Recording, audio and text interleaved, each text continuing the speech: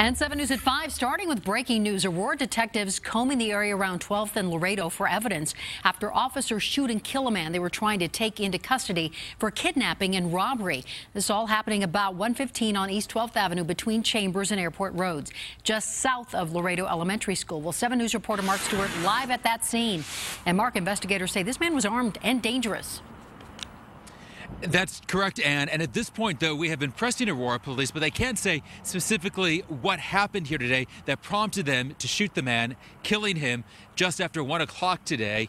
Take a look above from Air Tracker 7, and you can see there was a team of officers here trying to take this man into custody. Again, facing charges of robbery and kidnapping, but at this point, officers will not say specifically what case this relates to. All of this happening just footsteps, about a block away from Laredo Elementary School. And as you can imagine, when this happened, many parents were very concerned.